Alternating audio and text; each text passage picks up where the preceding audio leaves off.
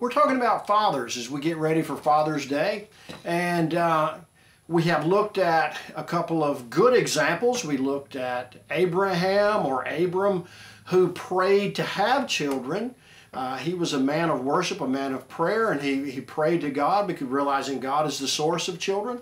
And then we looked at Job, who prayed over his children, even though he was sure that they loved the Lord and blessed him in their hearts.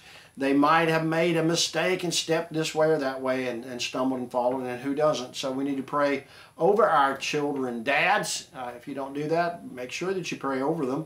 And then today we look at a bad example that carries into another generation. In Genesis chapter 25, you have the story of Esau and Jacob. How Isaac, who is the father, has two sons.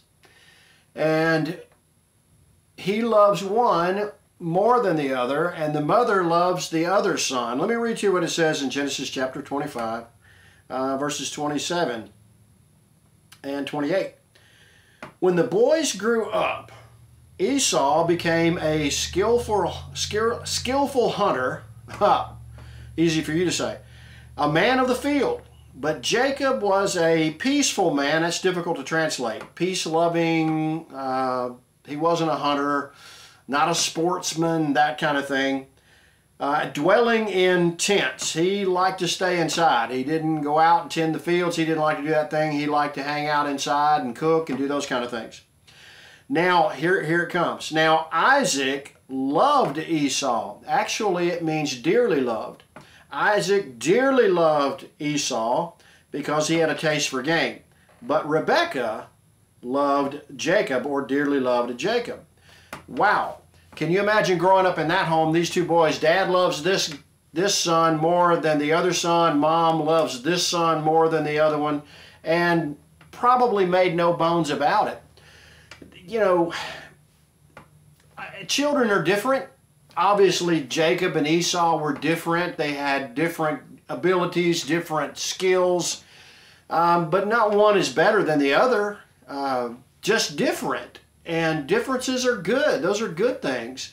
And I think part of our job as a dad or as parents is to look at our children and see what their skills are. How are they? What are their abilities? What are their skills? What are their interests? And to guide them so that they can use those skills to glorify God and to build up His kingdom.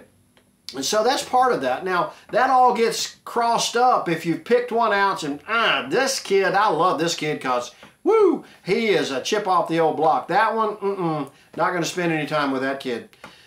That causes all kinds of problems, and you'll see how that goes into Jacob's family as well. In Genesis chapter 37, after Jacob has children, he's settled down, he's moved in. Listen to this. Now Israel, that's Jacob because God changed his name, is the one who wrestled with God.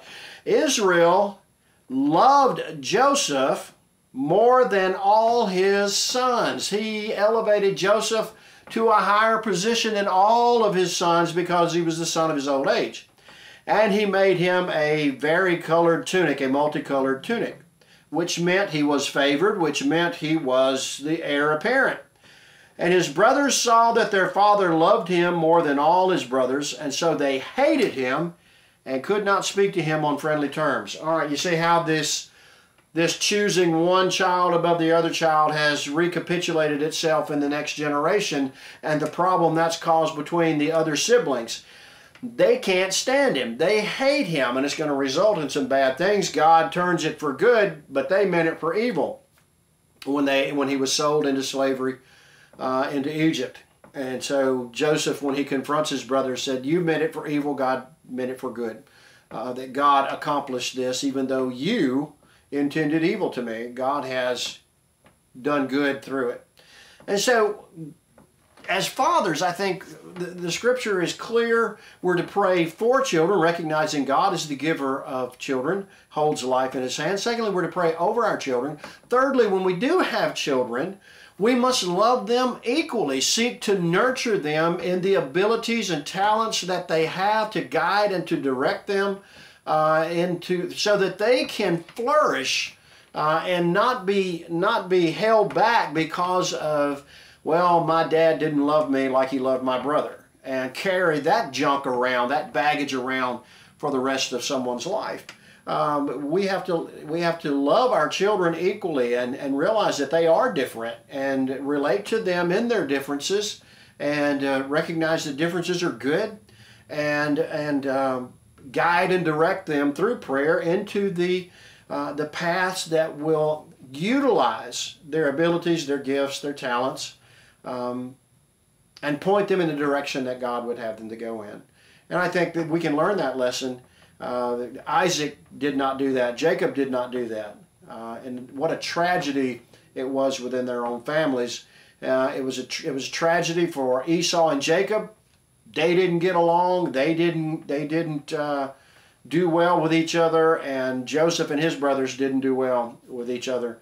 And you're setting things up for tragedy when one child is chosen above the other and is seen to be loved more than the other. And we have to make, I think, dads, we have to be clear. We love our children equally, and we will relate to them in those differences and seek to guide them. But I think the most important thing we can do as far as loving our children is to love them equally. Well, because that's how God loves us, and we should love one another within God's people equally. Well, we're not always going to like each other equally, but we're to love one another equally because that's how God loves us. He is no respecter of persons. He loves each one of us, and each one of us He's created unique to reflect His glory. And in that uniqueness, we get to reflect His glory into the world. Well, I hope you know the love of God. I pray that you do. God does love you, and He sent His Son that you might have forgiveness of sin, eternal life, and joy indescribable right here and right now. I pray that you know that. I also pray that if you don't have a place of worship, if you don't have a church home, then I invite you to come to Troy First Baptist. We'd love to have you with us. We meet this Sunday at 9:30. And not this Sunday, but the next Sunday, the 28th, we start small groups and Sunday school all over again. And so we'll still have our worship at 9:30, and then at 10:45, our small groups. But that's not this Sunday, that's next Sunday. This Sunday's Father's Day. We're going to celebrate that most glorious and wonderful of holidays. And I'm being facetious, of course. But I look forward to seeing you Sunday. If you don't have a church home, come on and be my guest at Troy First Baptist.